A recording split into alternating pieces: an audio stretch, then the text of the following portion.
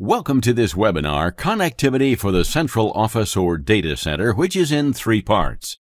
In this first part, we will look at fiber cable management.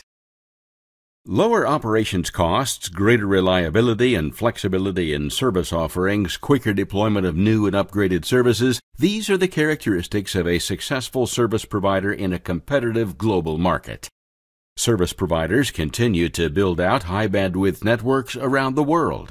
These networks use a great deal of fiber, the medium that meets both their bandwidth and cost requirements, but just deploying the fiber is not enough.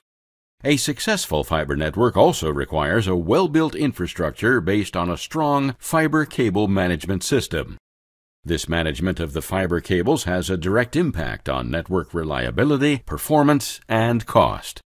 It also affects network maintenance and operations, as well as the ability to reconfigure and expand the network, restore service, and implement new services quickly. A strong fiber cable management system provides bend radius protection, cable routing paths, cable accessibility, and physical protection of the fiber.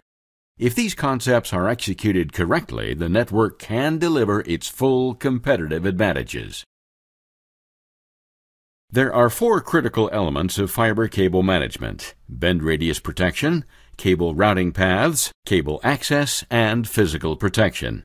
All 4 aspects directly affect the network's reliability, functionality, and operational cost.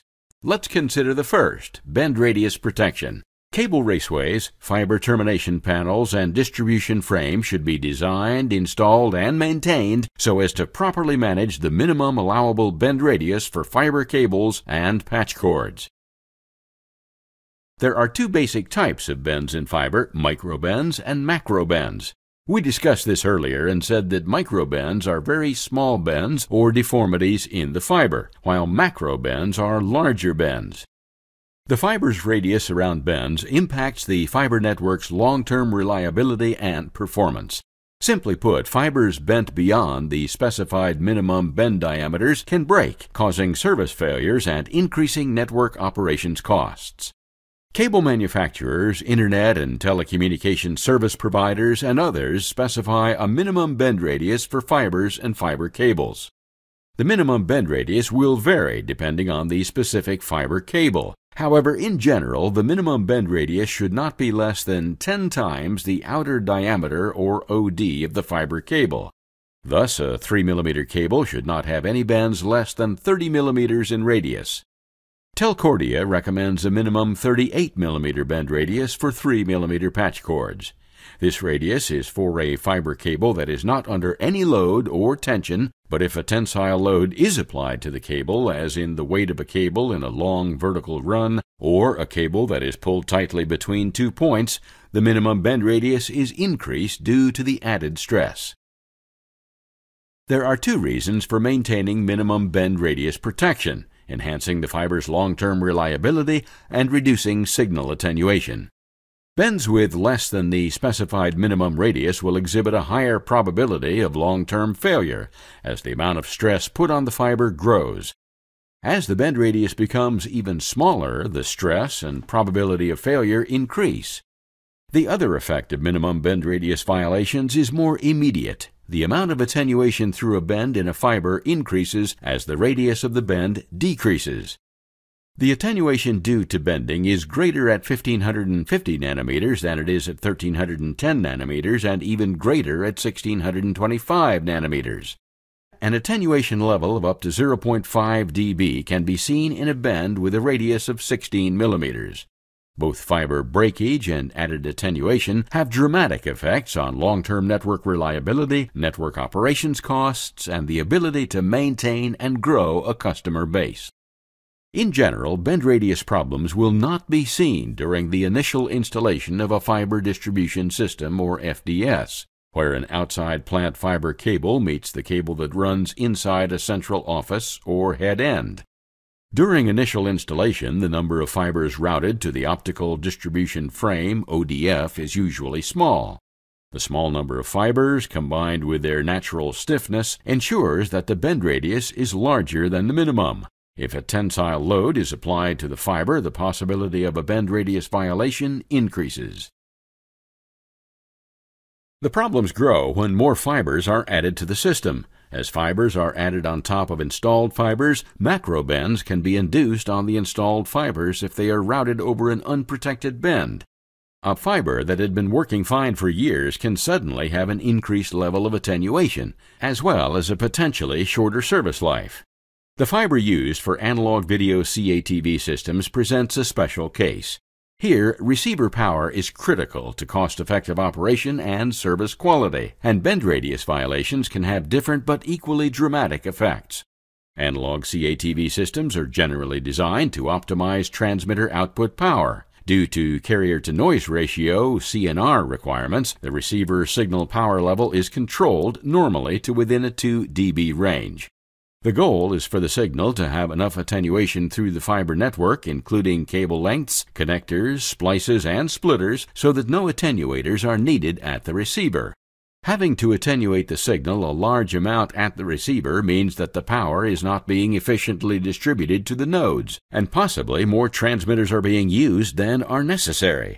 Since the power level at the receiver is more critical, any additional attenuation caused by bending effects can be detrimental to picture quality, potentially causing customers to be dissatisfied and switch to other vendors.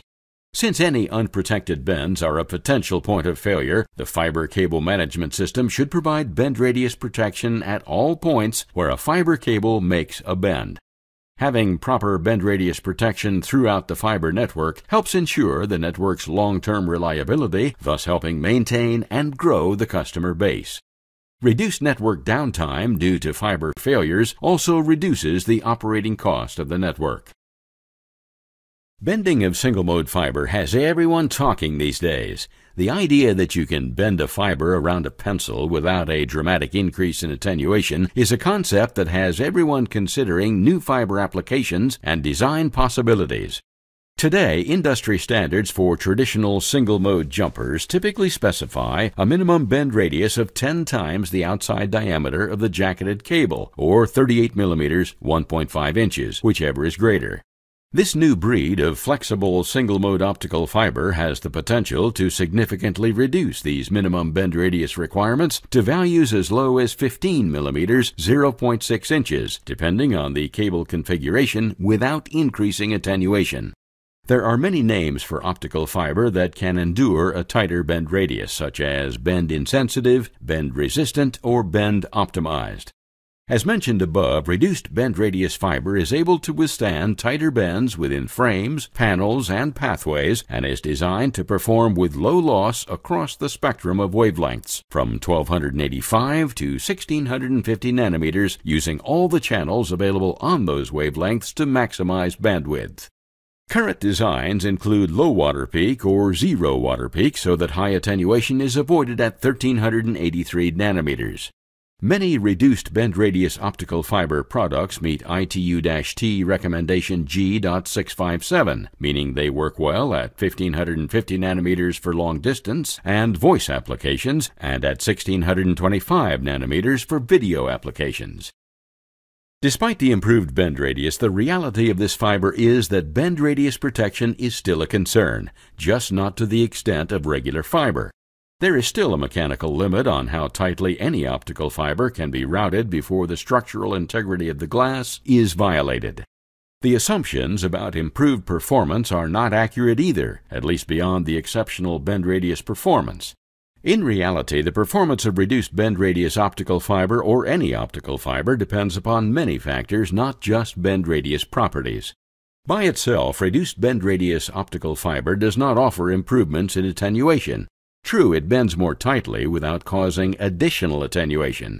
Yet laid out on a long straight run next to a standard optical fiber, there is no difference in performance that can be attributed to the cable's construction. It is inaccurate to believe that reduced bend radius optical fiber is the end-all solution, when in fact there are many other factors that determine optical fiber link performance, including durability, connector pull-off resistance, and connector performance. When it comes to an optical fiber network, success may be measured in one or many ways, such as maximum system uptime, minimum operational and material costs, or no lost revenue due to outages. Achieving these goals requires a complete cable management system that includes cable routing paths, cable and connector access, physical protection, and, of course, bend radius protection. The second aspect of fiber cable management is cable routing paths. Racks and cabinets, fiber termination panels, and distribution frames should be designed, installed, and maintained so as to provide easy and intuitive cable routing and proper slack storage. This aspect is related to bend radius, as improper routing of fibers by technicians is one of the major causes of bend radius violations. Routing paths should be clearly defined and easy to follow. In fact, these paths should be designed so that the technician has no other option than to route the cables properly. Leaving cable routing to the technician's imagination leads to an inconsistently routed, difficult-to-manage fiber network. Improper cable routing also causes increased congestion in the termination panel and the cableways, increasing the possibility of bend radius violations and long-term failure.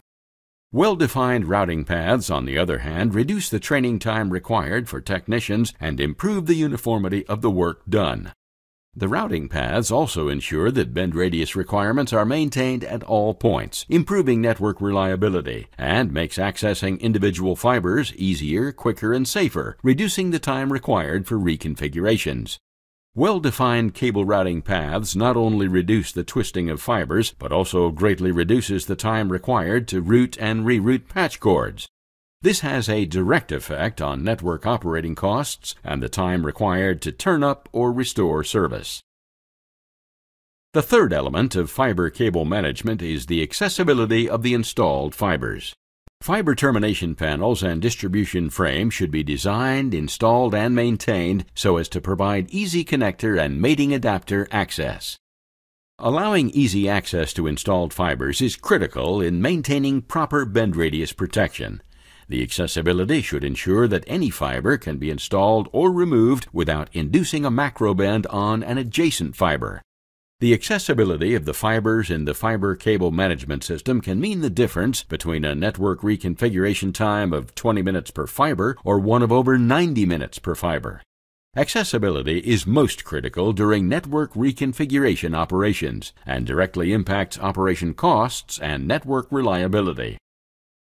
The fourth element of fiber cable management is the physical protection of the installed fibers and equipment. All fibers should be protected throughout the network from accidental damage by technicians. Cable raceways, racks and cabinets, fiber termination panels, and distribution frames should be designed, installed, and maintained so as to provide physical protection for fiber cables, connectors, and patch cords. Fibers routed between pieces of equipment without proper protection are susceptible to damage, which can critically affect network reliability, so the fiber cable management system should therefore ensure that every fiber is protected from physical damage. All four elements of fiber cable management come together in the fiber distribution system, which provides an interface between outside plant OSP fiber cables and fiber optic terminal FOT equipment. A fiber distribution system handles four basic functions: termination, splicing, slack storage, and housing of passive optical components. A fiber distribution system can be non-centralized or centralized. Let's look at a non-centralized fiber distribution system first. This is one in where the OSP fiber cables come into the CO and are routed to a rack or cabinet, sometimes referred to as an ODF, optical distribution frame. This will be located near the active equipment or FOT, fiber optic terminal equipment, they are serving. Each new OSP fiber cable run into the office is routed directly to the ODF located nearest the equipment with which it was originally intended to work. This is how many fiber networks originally started out when fiber counts were small and future growth was not anticipated. As network requirements change, however, the facilities that use the OSP fibers also change. Changing a particular facility to a different OSP fiber can be very difficult, since the distance may be great and there tends to be overlapping cable routing. While a non-centralized fiber distribution system may initially appear to be a cost-effective and an efficient means to deploy fiber within an office, experience has shown that major problems with flexibility and cable management will arise as the network evolves and changes.